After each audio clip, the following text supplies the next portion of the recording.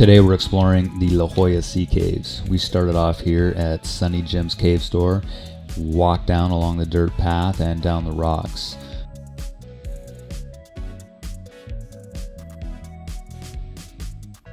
I recorded this over a few different days. Here's the time we entered with 3 R's. Unlike these guys, we sat and watched the surf for a bit and entered in between sets. These are the different caves that I'm going to show today. Clams Cave, Sunny Jim's, Arch Cave, we did the breakdown pile, and then we went in through White Lady.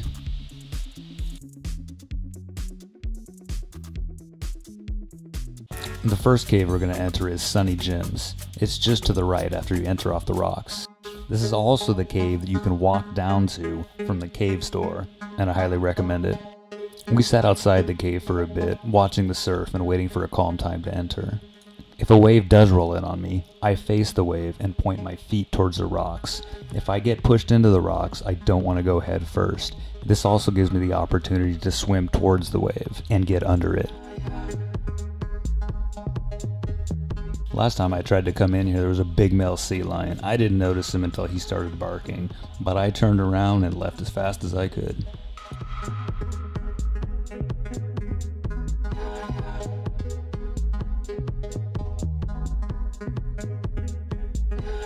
And then on the way back out, I sit, watch the surf, wait for a break in the waves, and out I go. Next we went through the shotgun. Sometimes a larger swell will come in and push you right through. Whenever I'm snorkeling around the caves, I like to come in full gear. Full wetsuit, gloves, hood. The reason being is the rocks are sharp, there's a lot of growth on the rocks that are sharp. As you're going through this shotgun, if a swell comes in, it can push your head into the ceiling, so you need to put your hands above yourself and protect your head. You don't want your hands to get cut up as you're heading through. I've seen it happen. Don't forget that conditions need to be really calm to get close to these caves. Next we went into Arch Cave.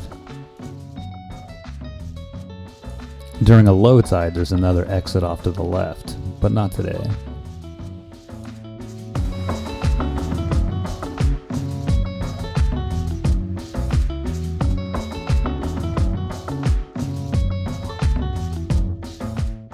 Next up is the big breakdown pile.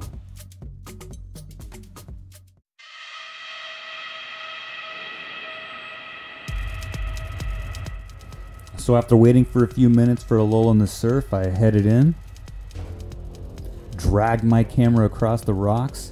I really got to figure out a better way to do that.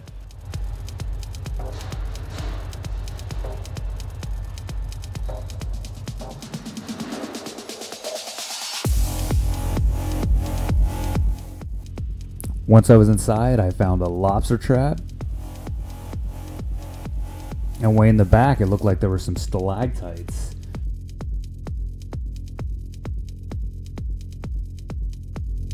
All personnel, please evacuate to the nearest tower and report to your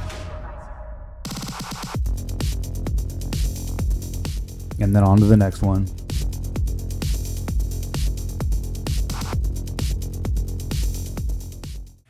Next up is White Lady.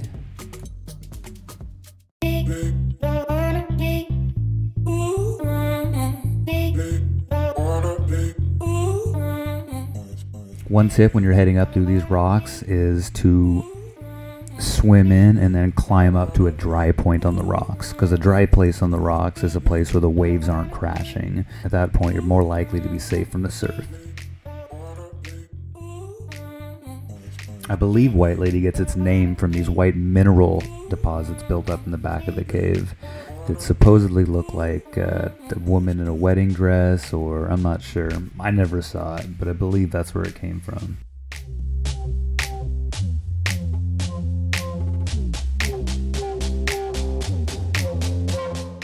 And now we're making our way back out.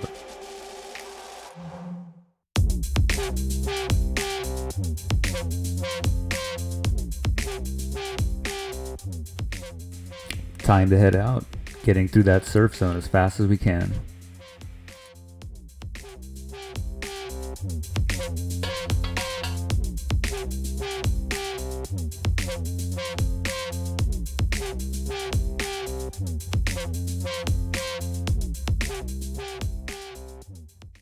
Clam Cave is the most popular cave in La Jolla. If you take a kayak tour here on a calm day, they'll actually take you inside.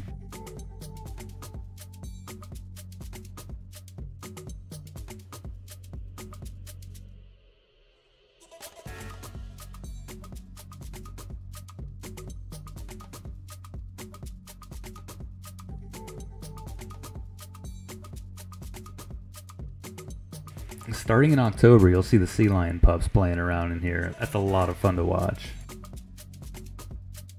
It's calm in here now, but it can get rough, especially further back in the cave where it gets shallower. Off on the right hand side there's a smaller cave. Sometimes you can get in here, sometimes not. I brought my video lights with me today, otherwise we wouldn't be able to see anything.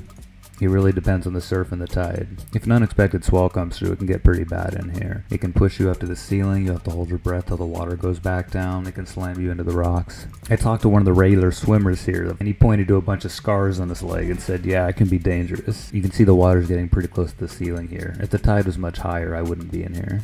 I'm about to swim through here, and I timed it with an incoming wave, so it would push me through instead of having to fight it. So you can also exit this cave through the back and swim around through this area called Emerald Cove.